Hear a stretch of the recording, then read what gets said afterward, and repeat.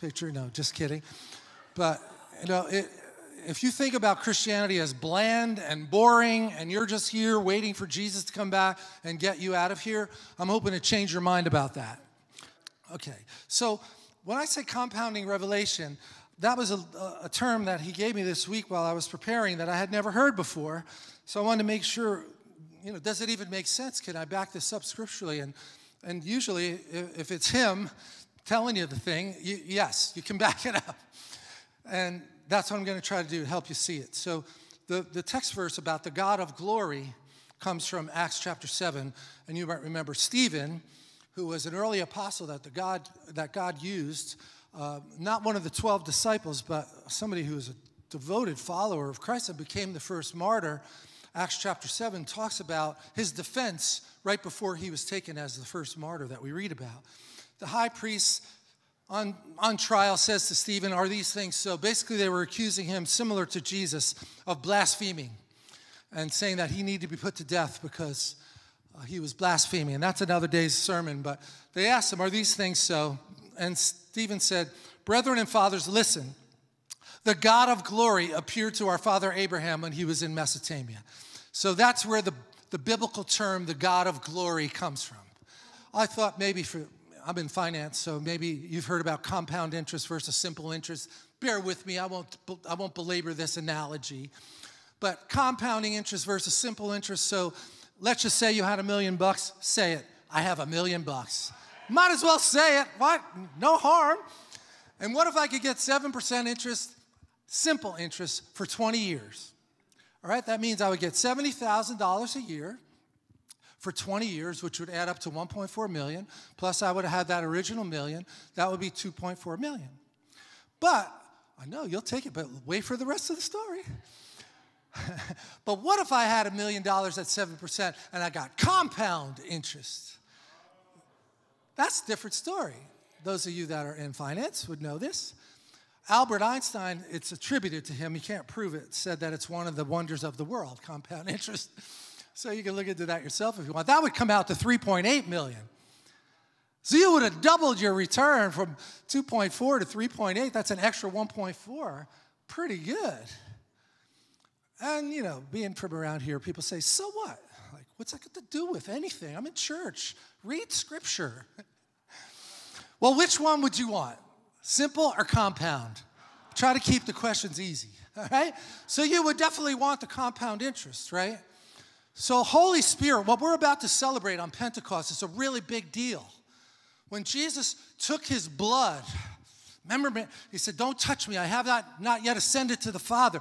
He was bringing his blood to the mercy seat in heaven. And that finished the act of redemption. And now on Pentecost, Holy Spirit is released to the whole earth. I've poured out my Spirit on all flesh. Think about that. Those people going into the abortion clinic, they're all flesh. It's in there, they just haven't activated it yet. Their spirits are dead, but he poured out his Spirit on all flesh, so when they come in contact with life, something sparks on the inside. And one waters, God gives the increase. You plant, another waters, God gives the increase. We can't get hung up about, well, I didn't lead them to the Lord. Well, you might have gotten them closer. You're not, don't put that on yourself. So I say the Holy Spirit is the hinge point here. Taking God's word from just simply interesting, simple interest, to compounding revelation. You got it. And when we first came out here, Trisha could testify to this, a lot of people found the Bible simply interesting. Like they would read it, and they would go to church, and it would be like an hour, and they weren't really expecting much, to be honest. But it was part of the thing, and they would go to church, and I mean, they might have had said a prayer to become born again, but it wasn't a vibrant part of the 168 hours of every week that they had. It was an hour on Sunday, and if you went more than an hour, they didn't like that. Well, you could be simply interested if you want, but I want compound revelation, okay? Like, this is way too important, because just like the money is earning interest on itself in compounding, revelation continues when you stay plugged in. But if you're wishy-washy, and boy, think of all the ways as a pastor, that you might imagine that you would try to keep people encouraged to stay hot for the word. Because we know it says, don't be lukewarm. That's an easy one we all remember. When we first came out here, we met pastors' kids. I'd be in a Bible study, and we would just be talking over coffee, and they'd say, oh, yeah, my dad was a pastor, and we had to move every 3 years because he ran out of sermons. I met 3 different people. They all said 3 years. I don't know what it is about 3 years. What? See, that's simple interest versus compounding revelation. I went through my barrel of sermons, and now I have to go to another church where they've never heard me before. There's nothing about Scripture that would say that's the right way to do anything. It's revelation is in the moment. That's what this whole school of the prophets has been about, right? It's God speaks to you because he loves you. He's a good father. So this is when Stephen said, the God of glory spoke to our father Abraham. The word there is doxa, which implies increasing revelation. The glory of God is so rich that every time you're in that presence of God, you get an upgrade. Your spirit gets an upgrade. You still have the choice to go back to the pigsty, unfortunately. That's part of the wrestling with God that we all do for the rest of our lives while we're here. The world does look appealing. The enemy is a really good liar. We do get discouraged, like the word came out this morning. Nobody's asking you to be perfect or to lie. And, if we say, how are things going? Well, do you really want to know? Yeah, honestly, we do, because if things aren't going well, we want to pray with you. That's what we're all supposed to be saying to each other.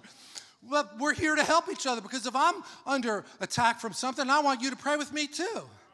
You know that expression? How are you doing? Well, under the circumstances. And you could say, what are you doing under there? So how can I live my life with compounding revelation? Well, first of all, it really helps if you're in a church where they believe this, and that we're not just here biding time and waiting for Jesus to come back and get us out of here, but we're about our Father's business, and our goal is to try to help you find out what you were made for and then empower you to live it, because when you're in that place, it's a fun life. You wake up every morning and you say, God, I'm really excited about what you're going to do through me today on your behalf. I don't know why everybody doesn't look at it that way, but I can tell you that when we first came out here, the people that were simply interested, they were Christians, they had read their Bible, but they weren't like really deep into it. Then they met my wife. I love this picture when she was preaching. And the title of this particular message was, Your Beggar's License Expired at the Cross. And she was talking about blind Bartimaeus. And he wasn't just sitting there, and they said, shh, don't bother the master. Jesus, Son of David, right? So if you want to be simply interested, go ahead. Not us. Not what we're looking for. And these women, mostly that she was teaching Bible studies to, they were very educated, but they had never been, no fuse for passion for God had ever been lit until they met Trish. What a gift. Wow. What a gift to meet somebody who's on fire for God, and they're contagious, and then you get to be on fire for God.